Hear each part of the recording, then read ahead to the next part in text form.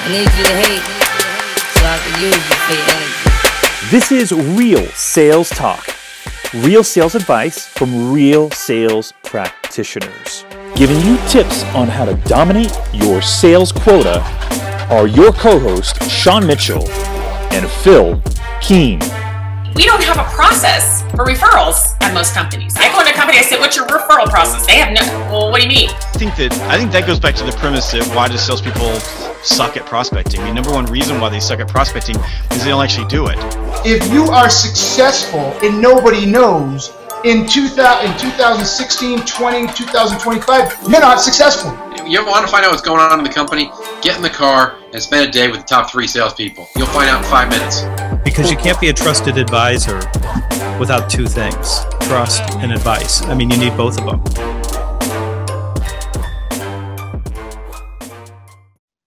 What's going on, everyone? It's Real Sales Talk. Sean here, and we are going strong and live with Season 4, Episode 7. Yes, 7, I think it is. And we've got a really great guest, James Pember. Pember is how you pronounce your last name? That's right. Yes. All right.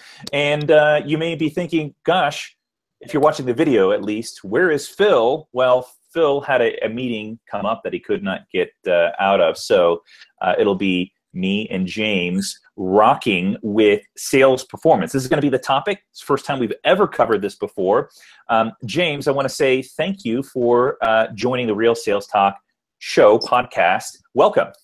Sure. Thanks for having me. Really excited to dig in. It's interesting that you say you've never dug into that topic before, so plenty to talk about then. Absolutely. Yes, there absolutely is. And I think our audience is really going to like this one because it's relevant to both those that listen to this podcast on the leadership side, as well as those that are sitting in a sales role. So first of all, I'd love for you to talk about, tell us a little bit about what Sparta is, because that's going to help us frame this conversation about sales performance. Sure. So I can begin with a little bit of a sort of introduction to the company. So the name of the company is Sparta, which is probably sort of conjuring up images already of sort of winning and warriors and that, which I think is particularly fun for sales. But, you know, to dig into what we do, we're a team that is really sort of passionate about helping salespeople reach their full potential. So that's our mission statement. That's what we want to achieve in the long term, sort of reaching full potential. And if possible, reach it faster as well. And what we do is we help organizations, you know, measure, reward, and motivate their teams in a more modern and effective way. And today, you know, I'll dig into what I mean by sort of modern and effective. But that's what we do. Sort of, again, you know, measure, sort of reward and motivate the teams. And how we do it is we do it with gamification, which I know is a little bit of a buzzword. And I know there's probably plenty of people listening right now thinking, oh, gamification, isn't that very 2011? But, you know, I think that sort of we're in the second wave of it now. And so we think that, you know, gamification, when done well, can be the best way to sort of measure and motivate and inspire your team into high performance. So that's what we do. Let's kind of roll with that.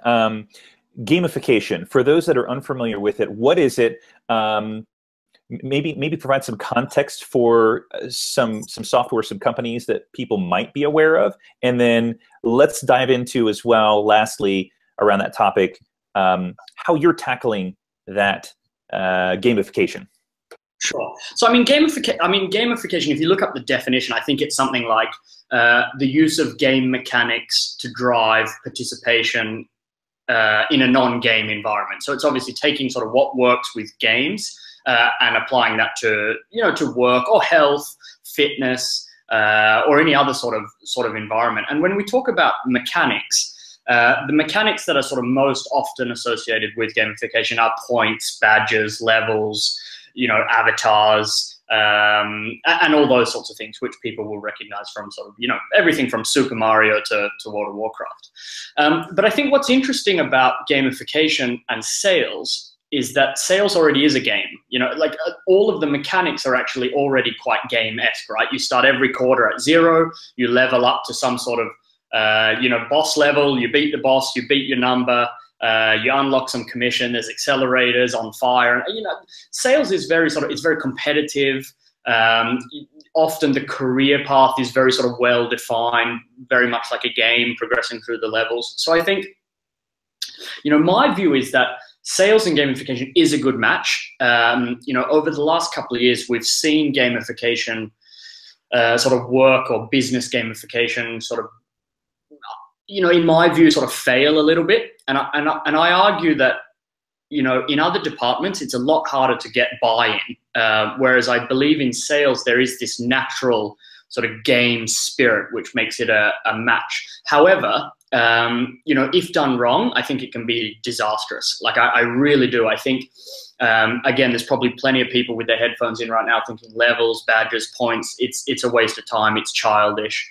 And I think, in many ways that's true. If you do this the wrong way, if you measure the wrong things, if you reward the wrong people, and you set up the game in an ineffective way, I think it can be hurtful. But like I said, I think, we see that we're in sort of the second wave. So, we're pretty confident that it can be a really, really powerful tool. What are some examples of maybe some gamification that our listeners may have been exposed to, but maybe not realized it? Yeah, and this is a really fun topic, right? Because I think, I meet a lot of salespeople every day, and one of the natural things is that salespeople are often very into sports. I don't know what that is, right? And let's not dig into that. And often people that are into sports are also into fitness. And take running, right? Like, which I'm sure a large portion of the audience are into, right? Or lifting weights or whatever it might be, playing soccer.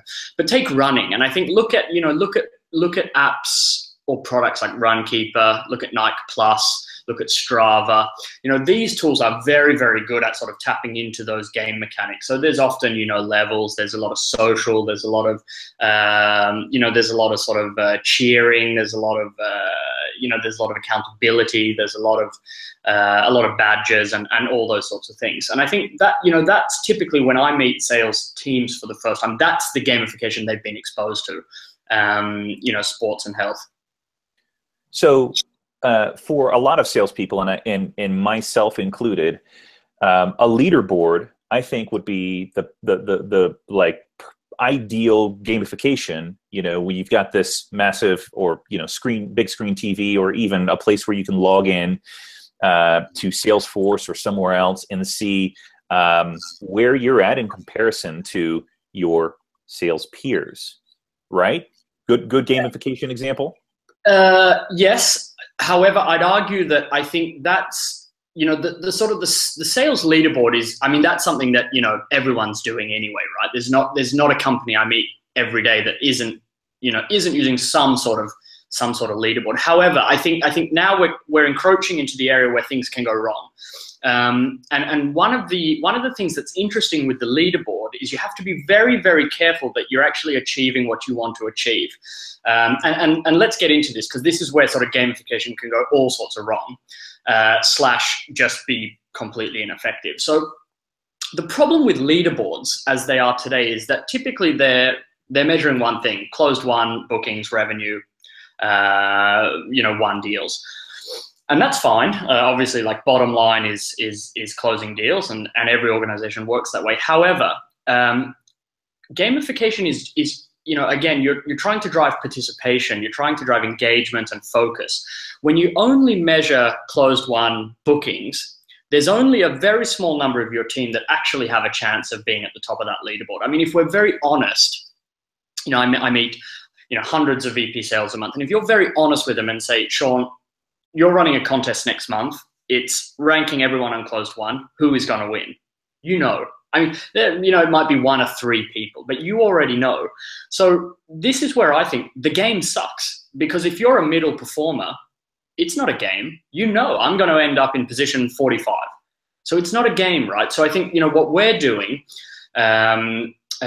is really coming in and saying leaderboards are great, the mechanic is great, but what you measure is really important, right? Because, it's not a fun game if you're going to lose all the time. And the funny thing about sales teams is the performance curve is always the same, right? You have a small amount of, kick-ass rock stars. You have a small amount that are really struggling and just not performing at all. And you have a lot of people in the middle. Sometimes make the number, sometimes don't. Often have the talent. They're often lazy. They're often unengaged. And they're actually often forgotten because how leaders work, it's quite interesting when you look at it. All the love goes to the top performers. So they're at the top of the leaderboard. They're winning President's Club. They're making the most money. They're going up on the wall. They're being featured in the emails. The people at the bottom, ironically, are getting all the attention from the managers. Although, my argument is those people need to go. It sounds harsh, but they just need to go. The people in the middle, and we call it internally sort of the middle 60%. So it's the core of your organization, but it's also all of your potential for growth, right? If you look at a top performer in sales, they're often very close to their potential. A middle performer has a long way to go, right? Maybe they end up at 60% of the number every quarter. If you can get them to 80, 90, 100, 110, 120, that's where you're going to grow. So, coming back to the original question, leaderboards are good, but if you're forgetting those middle group that actually need the engagement, that's all your potential for growth, they don't work, because the people in the middle they're programmed to understand, I'm a middle performer. Like, I know it sounds odd, but when you talk to them, they know, like, I'm not Sean. Sean's at the top every quarter. I'm in the middle somewhere. I give up. And I've obviously read about this topic a lot. I think it's been proven as well that sometimes that sort of competitive spirit, whilst I'm a huge fan of it, it can actually demotivate those middle people, which is ironic, right? Because the last point on this is that the people at the top, they actually don't need the motivation. They're self-motivated, like they have the fire inside them, right? So you could take away the leaderboard and they'd still be at the top. So to sort of wrap up on that, I know it was long-winded, but it's one of my sort of favorite topics. I think you've got to be really careful. What do you measure? And I think, that's potentially where the leaderboard sort of, can be a little bit shaky. Okay, so a leaderboard is going to address probably those top performers. It's going to highlight who the best salespeople are, like the middle of the pack, and those that maybe have the willingness to get better, but are at the back of the pack. How do you motivate those if the leaderboard and top revenue and deals closed is not the best way? How do you get them engaged? How do you get them so that they are moving towards a top performer area? Yeah, and this is really sort of, I think I wrote on LinkedIn the other day, my personal mission in 2017 is to talk to more people about this topic. And, I call it actions, not outcomes. That's a little bit of my personal credo for this year. How you motivate the middle is you start measuring and rewarding people for different things. Now, revenue closed won is always going to be most important KPI. End of the day, growth and profitability, that's number one. However, to motivate the middle, again, you start measuring and rewarding people for doing different things. And again, you measure and reward people for doing the actions that lead to the outcomes, not the outcomes themselves. So instead of saying, Sean, let's use the most simple game example of it. Sean, you get 10 points every time you close a deal. That could be like a very sort of typical setup. What I'm saying is that why not take the people in the middle and reward them for doing the things that will actually help them close more deals? The next layer down would be, created opportunities. I argue you need to go deeper. Is it booked meetings? Maybe. I think you can go even deeper. What are the behaviors that top people do? Do they spend an extra hour in the office? Do they send a handwritten letter to every, prospect they meet? Do they connect with every sort of cold call on LinkedIn? Do they write content on LinkedIn? Are they doing social sharing? Like whatever it is, right? You always know, what do the best people do? Start incentivizing the middle to do that. Because when you look at the curve, again, you have these sort of, I call them like high value behaviors. That's what the top people do. The middle people don't do it. But when you start incentivizing people for doing it, you start rewarding people for doing it, that's when they start doing it, because it's easy, right? Anyone can connect with all their cold calls on LinkedIn. Anyone can write content on LinkedIn. Anyone can, I've seen customers do all sorts of things. I've seen customers say, you can collect points every time you make the customer smile or laugh on the phone. Whatever these behaviors are, anyone can do them. Unlike closed won, right? Like there is a natural sort of gap in, great, good, and bad. And that's what gets the middle engaged, right? Because here's what happens. In their head, they start thinking, I can win this. I'm great. I'm getting rewarded. I feel good. I'm getting pats on the back. I'm going up the leaderboard. And that's when the magic happens, right? Because that's when you engage that middle group, and then you can shift them up. If you can get, let's hypothesize, let's say you have 60% of your team are sort of middle performers. If you can get every single one of those up 1, 2, 3%, that's meaningful growth. If you get your top performers up 1, 2, 3%, that's nothing, because they're already at the top and there's so few of them. So that's my sort of philosophy for motivating the middle, engaging the middle. I like that. So I've been following you online for many months, maybe 6, 8 months now. You've been very good at trying to crowdsource data and results. So what types of things have you seen from your customers, and maybe more generally speaking, when a sales leader starts to do something like that, where they're engaging and gamifying some of those activities that lead to the results? Sure. So I'll give you one example, and we'll talk a telco company. So it's a telecom company here in Europe, not unlike an AT&T or Sprint or a Verizon. Very sort of similar companies, similar setup. I'd argue very sort of similar demographics of staff, etc. And like all telcos, they are struggling. Facebook is obviously killing their business very rapidly. And so for telcos, what telcos are sitting now and talking about in the boardroom is we need to hold our customer base whilst we reinvent. So for them, satisfaction and loyalty from the customers is number one. That's like absolutely number one, even more than sales, which is, I know it sounds crazy, but they're saying we need to hold the customers. Then they have call centers like any telco. They have thousands of people taking incoming support calls. And they're sitting there thinking, how do we get thousands of people to make sure that we have more loyal and satisfied customers? And what they did is very, very, very clever, and it's all built upon this actions, not outcomes. And they measure NPS, like I'm sure, or Net Promoter Score. I'm sure many of you many of the listeners know what that is, and CSAT, customer satisfaction. And like many telcos and banks, they send out surveys, automated surveys after the phone call. Is that a thing in the US, by the way? Yes, very much so. Yep. Yeah. You have this, automated, stay on the line and fill out a survey. And no one does those, obviously. Like I don't do them. You don't Never do them. done one before.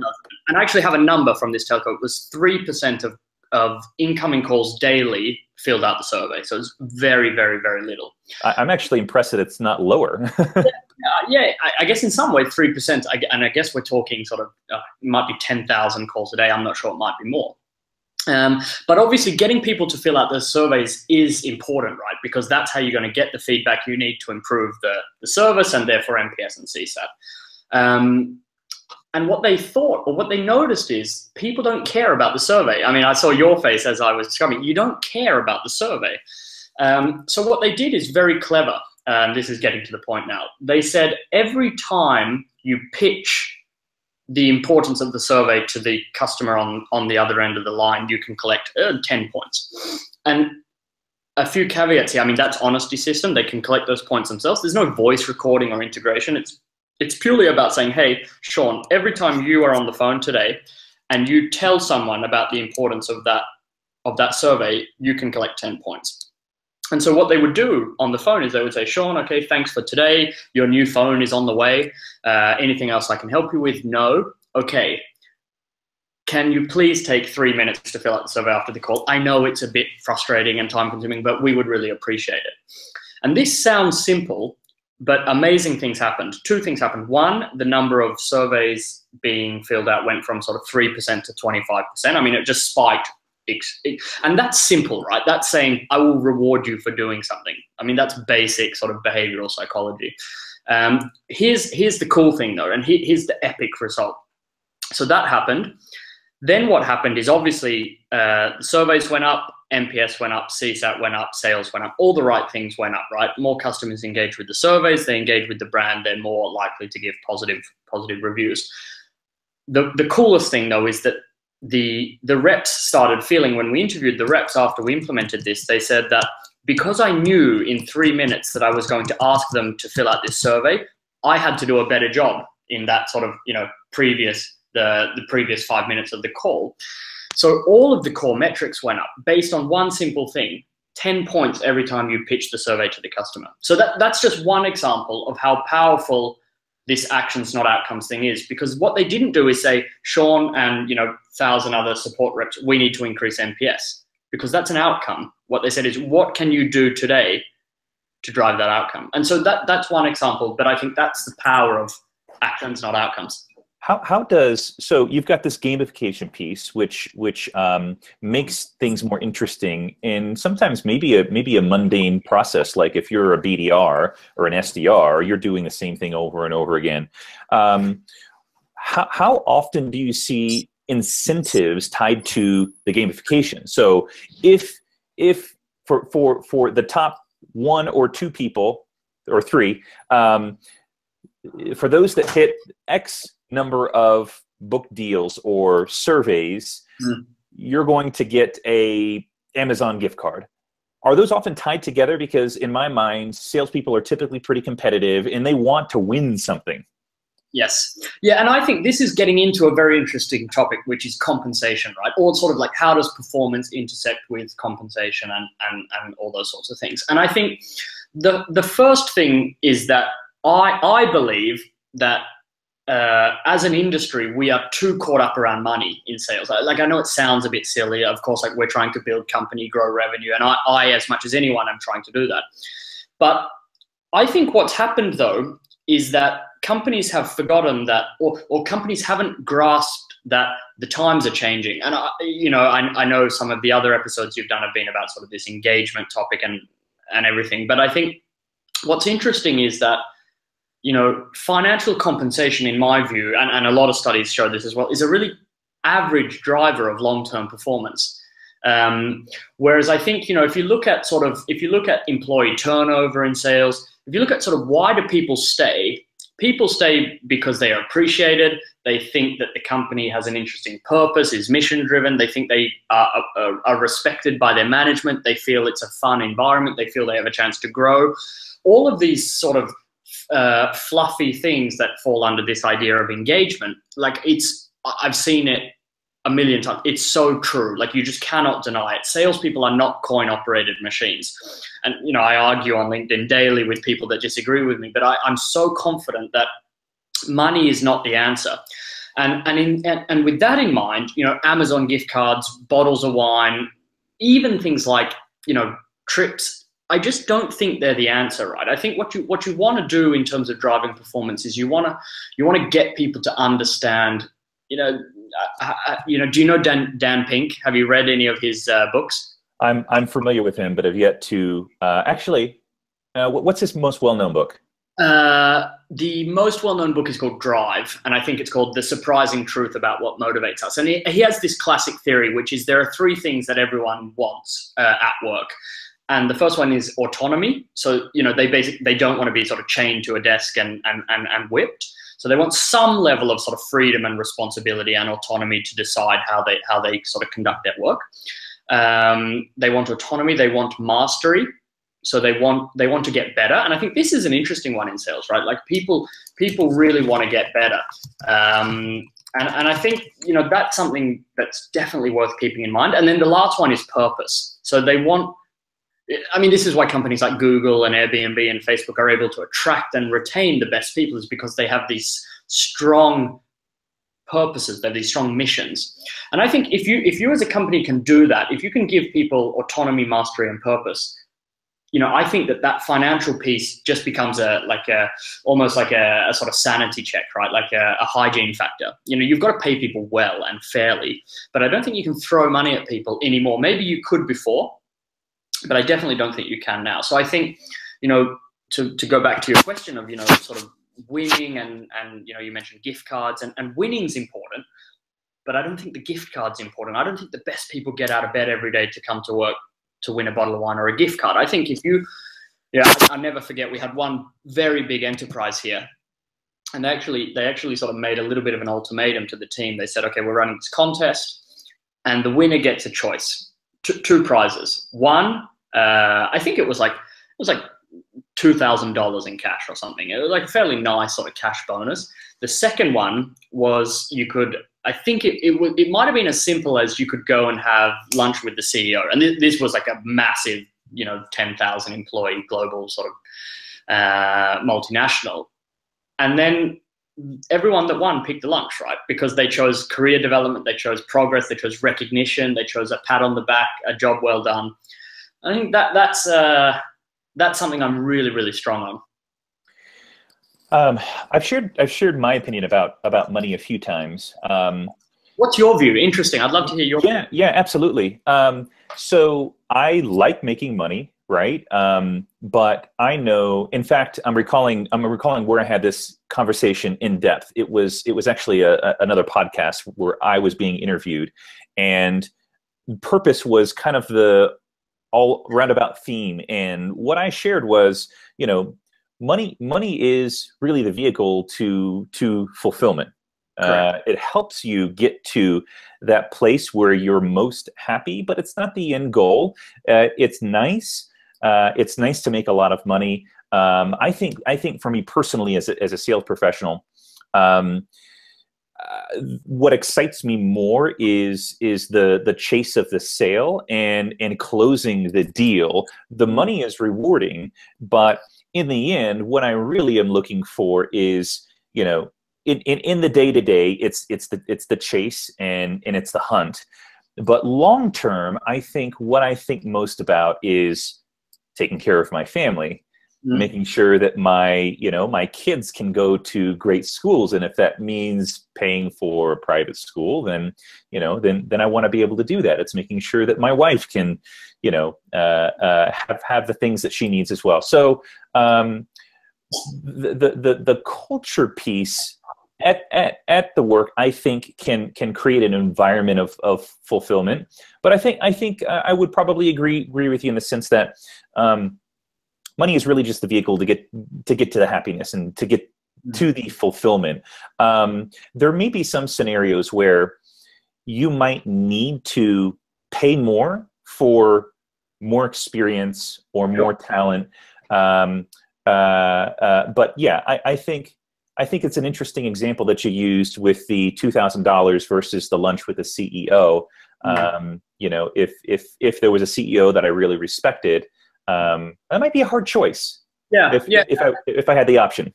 And don't get me wrong, right? Like, you found a company to try and make yourself financially independent, right? As well as the mission and the purpose. So I'm not against, I'm not advocating for, removing commissions and I just think, as an industry, where we could move just a smidgen further is that, you need to pay fairly, and if you do well, you need to make good money. And that's for all the reasons you said. That's for family, for, lack of, or less stress and all those sorts of things. But I just think at scale, when you talk to these, big global sort of VP sales, it's interesting how they think about money as a vehicle to drive performance. So on the individual rep level, completely agree with you. I think if you take a sort of, if you take that management view and sort of, okay, how are we going to drive performance this year? It's so funny, right? Because if you go and meet, the VP sales at a big Fortune 500 and you say, okay, so you've raised targets this year, how are you going to achieve those? And so often it comes down to, well, we're going to change the comp plan here. We're going to do, and I think very rarely do they sit back and look at that culture piece and think, okay, how could we get more out of each person? How could we get our people to engage a little bit more, to invest in improving their own progress? So I think that's where it becomes an interesting discussion, sort of the future of, will we have commissions in sales in 20 years? I'm not sure. It's an interesting question. I think it's definitely something to be explored. I mean, really the true litmus test is, are you getting that performance that's ideal, and how can you create that environment where people are looking forward to going to work? Maybe for some people it is about money. Sure. Maybe that's their trigger, but maybe other people it's something else. It's the people that they work with, that they want to enjoy the people that they work with, or maybe it's something as silly as you know, having a kegerator with beer in the office that they can go and get anytime. And I also think I think you're spot on, and I think about you know, you know, I think this millennial thing, like the word is overused, and it's like it's a bit of a buzzword, and a sort of it's a little bit too trendy to sort of talk about. But I think there definitely seems to be evidence that points to that, you know, that generation is different, and I think, you know, they maybe don't want to go and work at Goldman Sachs, or you know, and you know, you mentioned the keg, but it's also, is it sort of, you know, parental time off? Is it you know, working for a company that they think is very meaningful? Is it doing something good in the world? And like, I know that, and you know, I can see some of the listeners reacting on that, because I know it can come off as silly. But I do think it's a real trend. Like, and I think if you're a sales leader listening, running a company or running a team where, you know, your staff are potentially in that sort of, you know, 25 to 35 or whatever it is age bracket, I think it is something you need to think about. That I think that, and I did read a stat actually, that I think it said, I believe the stat is, I'm trying to come up, I think it was sort of, you know, 50% fewer sales reps are sort of, you know, purely money motivated now as compared to, I think it was 10 years ago. So I do think the tide is changing, which you need to be aware of that if you're you know, running a sales team today. Yeah, I think it's definitely something that, so here's my final thought on the compensation thing. Each person is going to be motivated differently, and as a sales leader, you need to think about, you need to take the time to sit down with each sales rep and find out what it is that makes them happy, what it is that gets them excited. And as a sales rep who's listening to this episode, you need to think about the same thing as well, because if you don't have that, which I think is maybe the Daniel Pink thing, consider the why. You know, what is it that gets you motivated, that gets you excited? Because, you know, once you can find that, then the rest becomes really easy. It's not difficult to get up and show up early to work, or, you know, find out whatever that is. So I think it's interesting that, I don't know if, I think maybe sales will always be in some way tied to compensation, but what that motivation is to get that compensation may vary from sales rep to sales rep. Yeah, well said. I agree. It'll be interesting to follow. So kind of tied to this, I like these topics. Let's talk about retention, because I think that's an interesting one. You know, in a lot of sales organizations, you know, the employee churn rate tends to be high in sales, maybe higher than others. What are you seeing?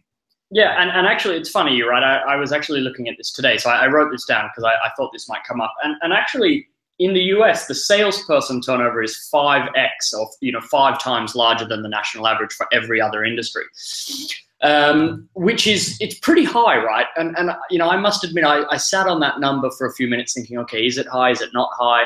But 5x, you know, the national average, that's pretty high.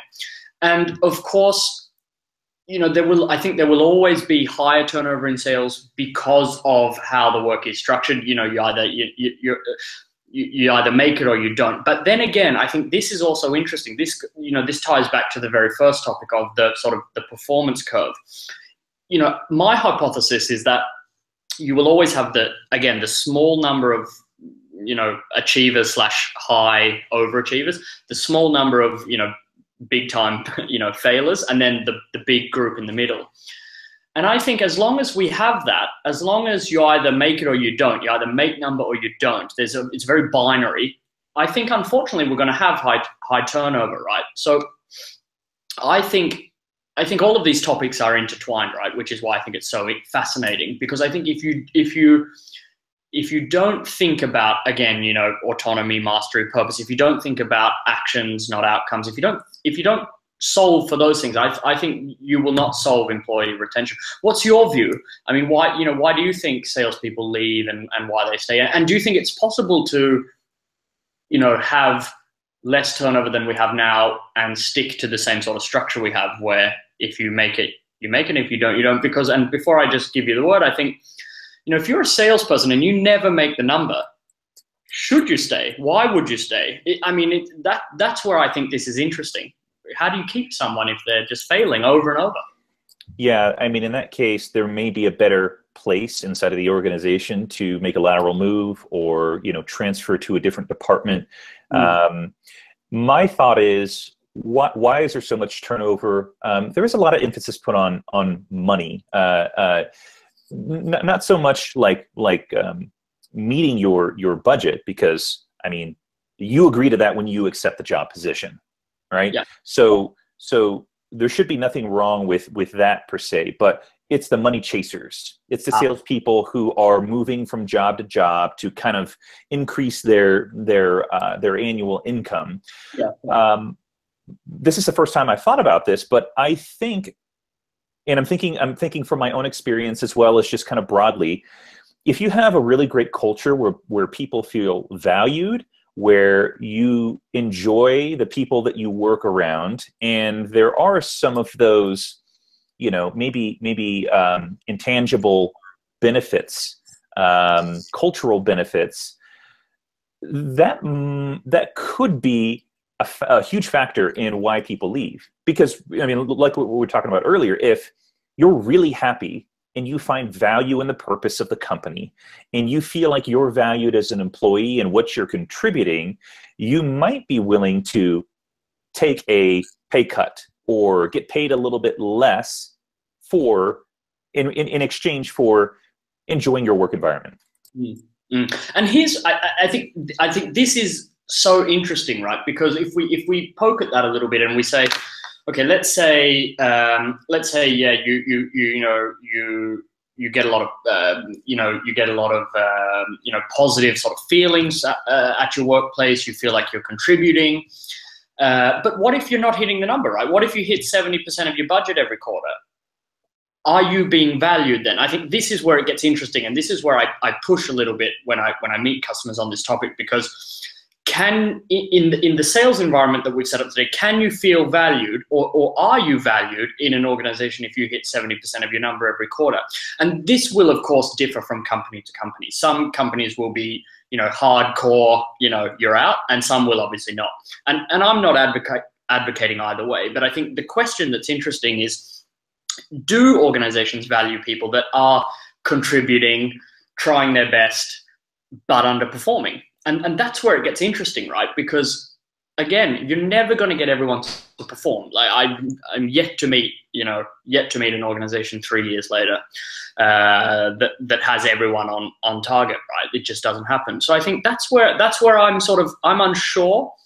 But I think organizations can do something by implementing actions, not outcomes. Because at least then, let's say, Sean, you're missing number, you're missing your budget, but you are doing, everything in terms of, whether it's, social selling, cleaning up the CRM, booking meetings, whatever the sort of, 5 to 10 core high value activities we have are, then I think you can more easily enable, management to value you. They can say, okay, Sean's underperforming, but he's doing all of these things.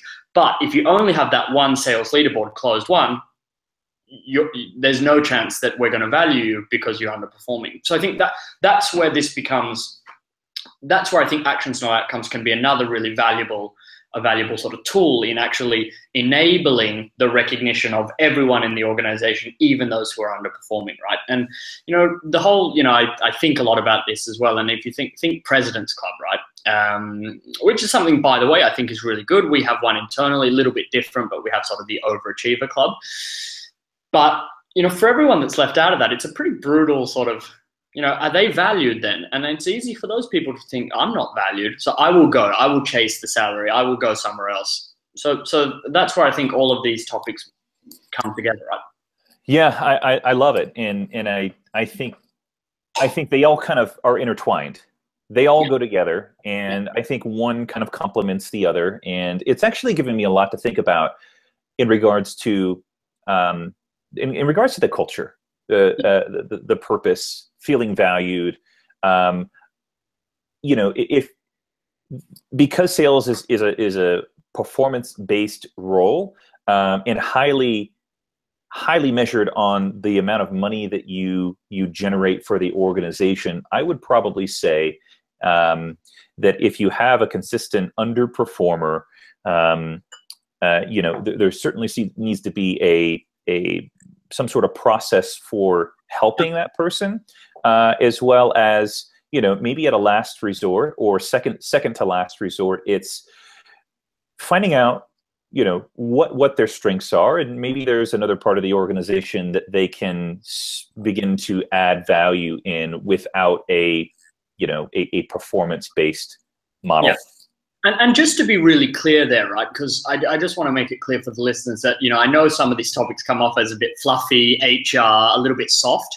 I mean, we're as hardcore a sales organization as everyone else. But just to make the point really clear, if you're underperforming, if you're chronically underperforming, you have to go, no doubt. What I'm really talking about is those people in the middle, right? They're halfway there, they're nearly there. Because I think here's the beauty of all of this that we've talked about with engagement, with actions, not outcomes. You know, ironically, because, you know, you could say, James, you're being soft. Like, we drive high performance standards, you either make it or you don't.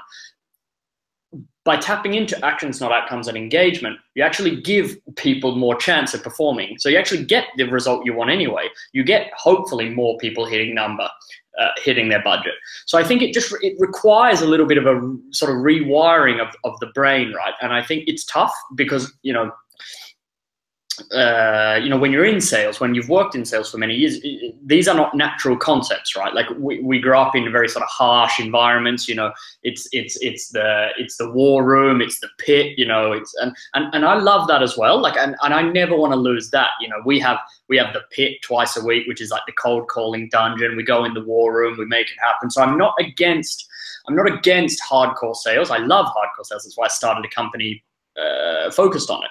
But I think, again, it's a rethinking of sort of, you know, how do we get everyone on board? How do we get more people to hit number? How do we actually engage and motivate people? How do we get people excited? And that's sort of, again, that's my sort of personal mission, right? Sort of change that, rewire the brain a little bit. So, well, this is fantastic. And I love your insight. I can clearly tell that you're an expert in the area, in that you're in this on a daily basis. So let's kind of tie some of these challenges that organizations face and sales departments face with what Sparta does. So how does Sparta solve some of those problems that we've been talking about on the retention, compensation, and so on side? Yeah, so it's actually remarkably simple. It's really not complicated. All that we do, and you know, after this long, 45-minute pitch, the solution is actually very simple. And you know, to be very unbiased, you can do this with us, or you can obviously try and solve it yourself. Obviously, we think we have a great solution, but just so that it's not sort of a hard sell. What we do is we have a platform. It's a SaaS platform. It's web-based, mobile, TV, tablet, all the sort of core platforms.